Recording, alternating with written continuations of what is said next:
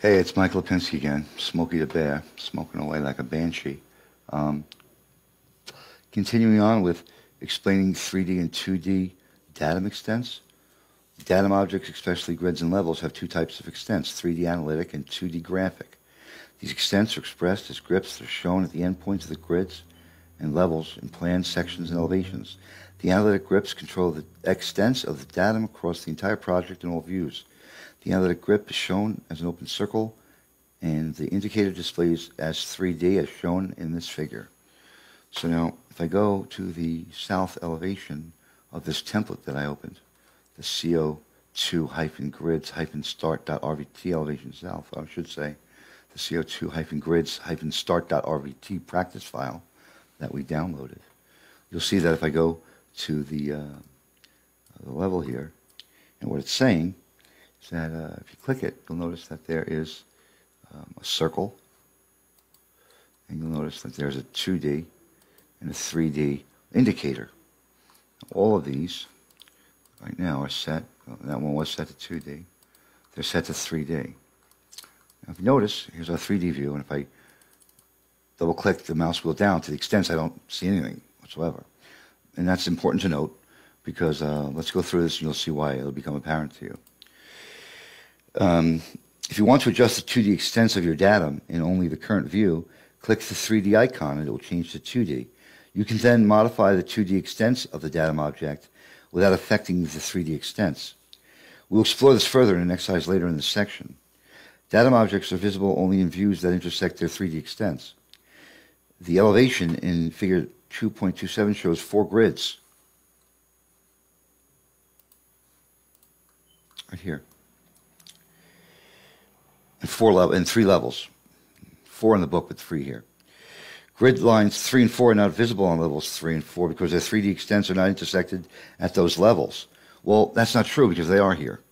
But what I wanted to show you about these grips is that, like I said, I have this project template open, and I have views that I opened, that I tiled. I have level 1, level 2, a 3D layer, a 3D view, the south elevation, and level 3. What that's saying is that if I go here, I click on this particular grid line, which, as you can see, is highlighted in each of the other views. I grab this little grip down here, I drag it up. Notice the level 1 and level 2 floor plans to the left when I let this go. You notice that because it was locked and was anchored, constrained, having a parametric relationship with each other, all of them now were manipulated to only be within the threshold of the level 3, If I undo that, you'll see how I redo it. You'll see what I mean, man. That's what I'm trying to convey to you.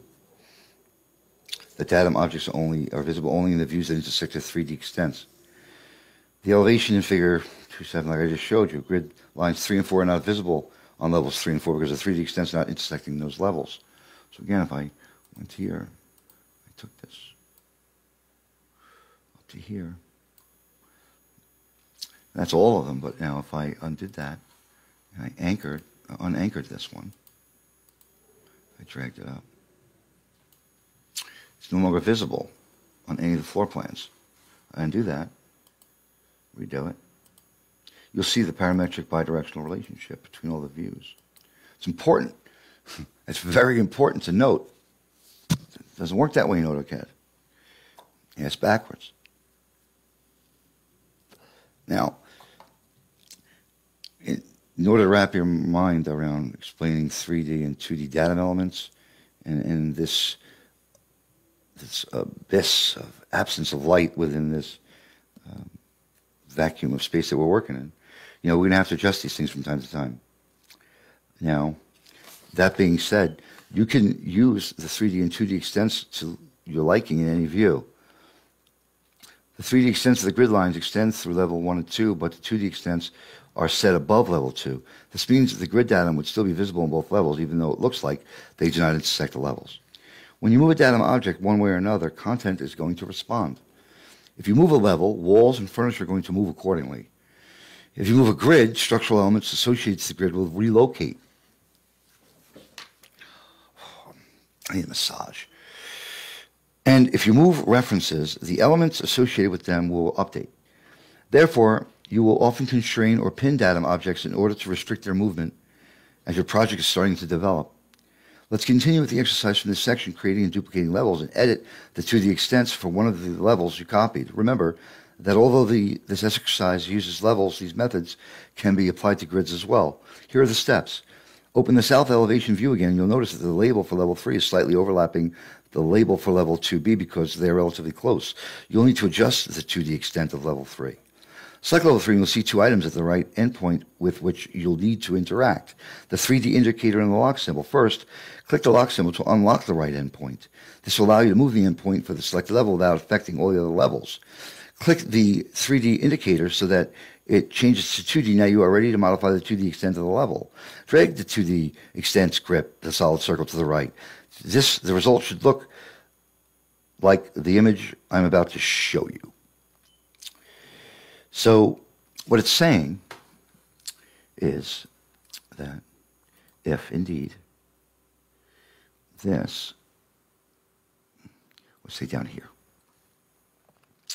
and you had something like that, you could unlock this, grab this independently of the other ones, in this view only, and drag it over. In this view only, in the south elevation. Now, as you can see, you can make this a little more aesthetically pleasing with, again, the plumber's elbow. So these are the types of things that you're going to have to come to understand so that you can better encompass and be able to constrain, restrict, manipulate, and sculpt your canvas, your molded piece of clay. Whatever it is you're looking to design, your pump, your carburetor, your engine block, your limited slip differential. You could look at it like that. Whatever you want to design. Design your own limited slip differential. Derive. I'm getting there. Arrive late. Okay, so now, we took a look at that, and that kind of encompasses the basics of that, and there's much more to explore with these levels and grids, and we're going to continue on to do that. Propagating extents, propaganda, Goebbels, in any event, propagating extents. Quite often you will adjust the extents of datum objects that need to be replicated in several other views. Fortunately, there's a tool to help you accomplish this. Propagating extents. Propagation delay. If we look up propagation, you'll see propagation is an important aspect of science. Let's take a look. Propagation for a second. If we can get our website going. If we can't, we're going to be on pause. Hold on. Propagate.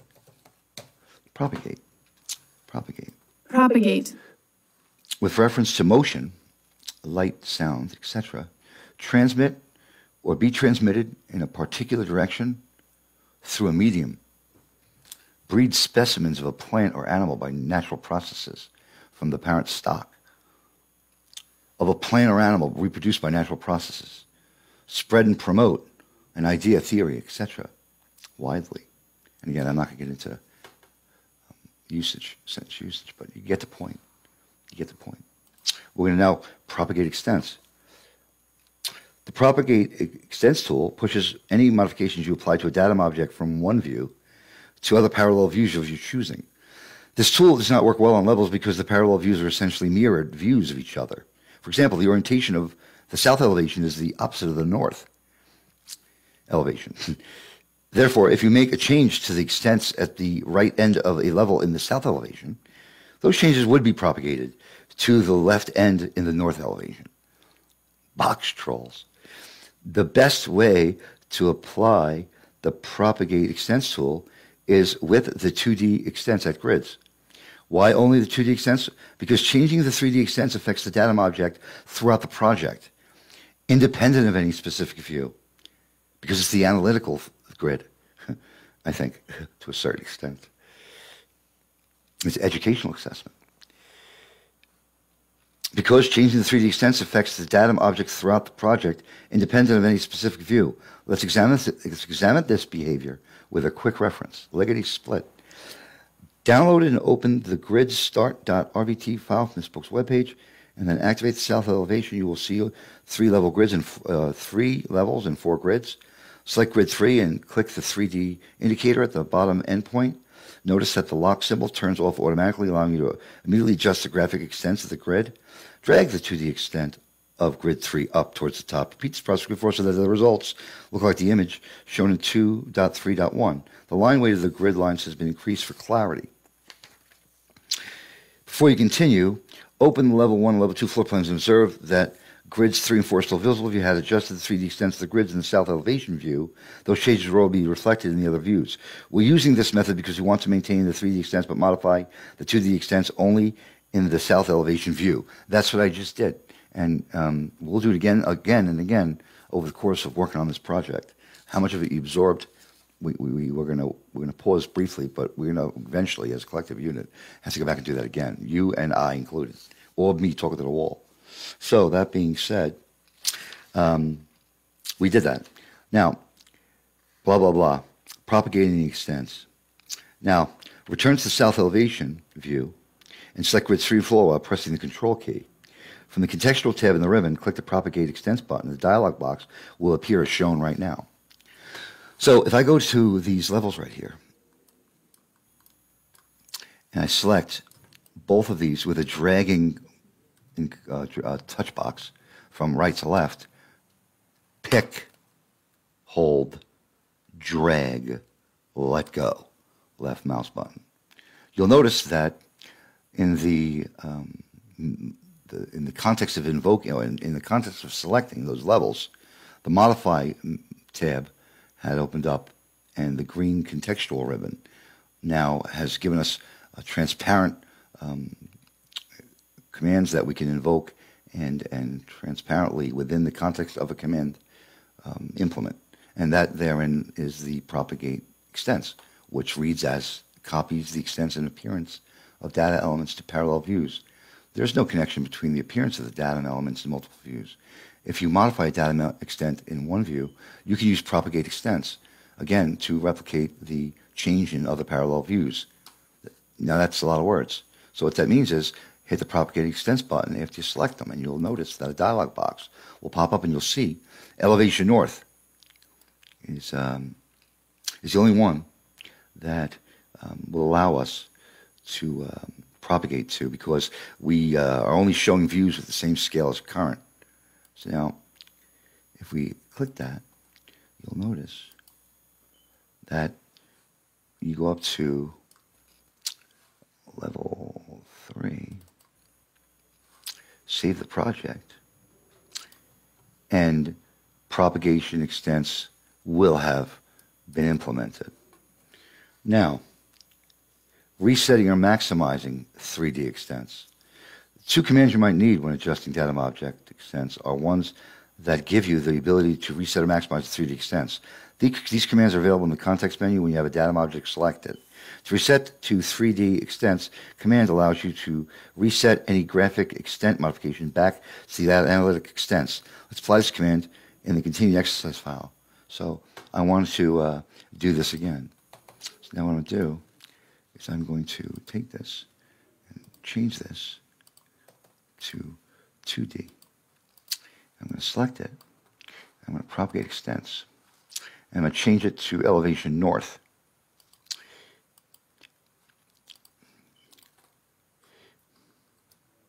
Now, to reset it, I would basically reset to 3D extents, or I would maximize to 3D extents. As you can see, do the same thing with this one. Reset to 3D extents, maximize 3D extents. Okay, so that's the difference. Now, notice nothing is in the analytical model, the analytical grid. So let's just really quickly grab a wall and bring this in here and draw it between these grid lines, not on the grid lines, but between them. You'll notice the bidirectional associativity of the program because now the wall's drawn. But now you don't really see anything here. Where's that grid? Where's that grid, the three-dimensional analytical grid? Well, what did we talk about earlier in the view control bar? Each one of these views has a view control bar. Each one of these views. Now, as you select a view, you have control of the view here as well as here. So now what do we talk about? Temporarily hidden objects and such. Reveal hidden objects and such, remember? We talked about revealing hidden elements. Now what do we see in this 3D analytical model? We see the project base point, the project survey point, as well as the three-dimensional analytical grid, and it's red. RGB, red, green, blue, primary colors.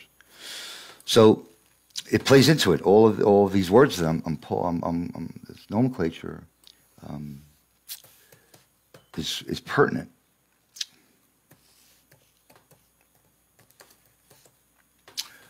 Propagation delay is important. Some of us slow down eventually, right? Propagation delay is the length of time taken for the quantity of interest to reach its destination. It can relate to networking, electronics, or physics. Hold time is the minimum interval required for the logic level to remain on the input after triggering edge of the clock pulse. That's important because the next chapter you're going to love. You're actually going to love